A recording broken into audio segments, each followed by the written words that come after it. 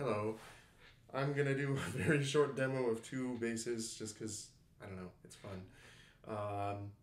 We're between semesters right now and I need something to do. So the first is my P bass. It's a Fender made in Mexico P bass. I think it cost me about $270 back in 2003 or so. So it's a pretty old bass. Got it when I was in college. And I don't know, you can see it's got no EQ. It has a fun volume, one tone, just like a normal P bass. One split coil pickup, rosewood fingerboard.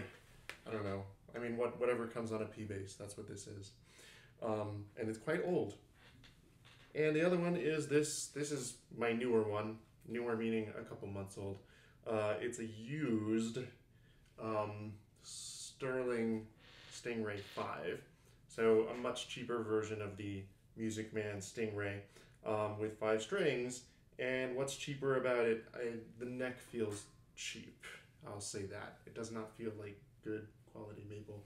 Made in Indonesia, which I think at the time I bought this bass, they weren't even making guitars there. It has an active EQ, so you can roll up or roll down the bass and the treble. And then there's this volume knob.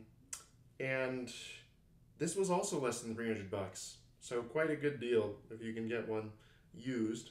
The one thing I noticed playing them, and I didn't notice this for the longest time because I only had the P bass, is that the strings are much closer together on, I guess, most basses from what I gather, but especially this one, which is 5 strings.